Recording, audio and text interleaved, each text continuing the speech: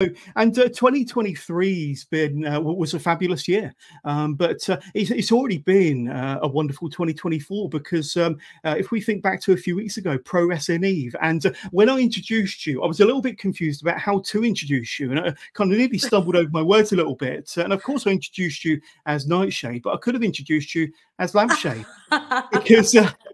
As many of our viewers may know, you won the Pro Wrestling Eve Multiverse Rumble. I think it was early January, maybe the 4th or the 5th. Your alter ego. Now, Multiverse Rumbles are always great fun. You never know quite what you're going to get. But I never quite expected to see Nightshade as Lampshade. Tell us about it. So I'm actually wearing my Lampshade t-shirt today.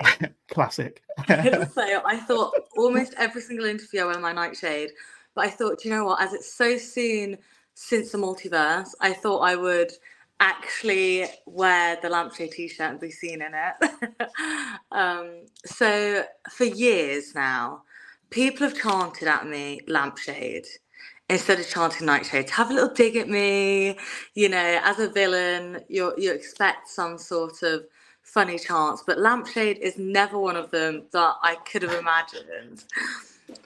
So I decided to bring Lampshade to life, finally, once and for all, and there's no better place to do it than in the Pro Wrestling Eve Multiverse Rumble.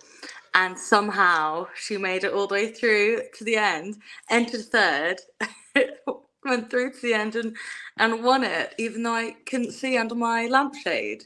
Well, this is it. I'm going to bring up the picture again. And I've seen clips of that match. I've seen clips of you in the Rumble. I'm amazed you were even able to get into the ring, let alone win the whole thing.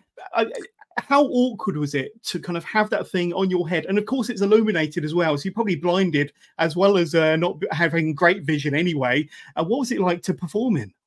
I literally could not see a thing. Like, truly could not see anything. So I think the fans that were there at the time, as the seats were quite low in comparison to the ring, I think they could see a lot more of me than I could see in general. So I think they were probably under the assumption that I could see a lot more than I could. But now I literally could hardly see anything. But thankfully, Lampshade is an inanimate object. So, you know, I only really came to life here and there. And everyone ended up leaving me alone and not attempting to eliminate me.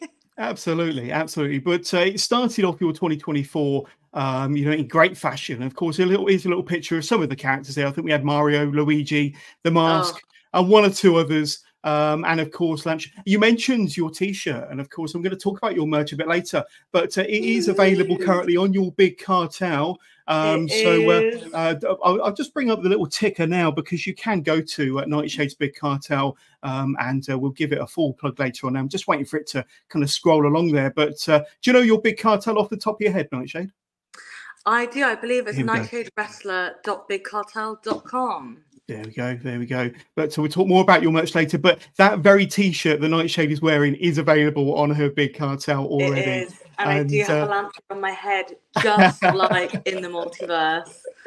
but you don't plan on kind of expanding that gimmick into other promotions, do you? Or is it just a one-off? Or maybe we'll see it in next year's Multiverse Rumble. Any plans to kind of bring it back, maybe? Honestly, I maybe think with some peepholes.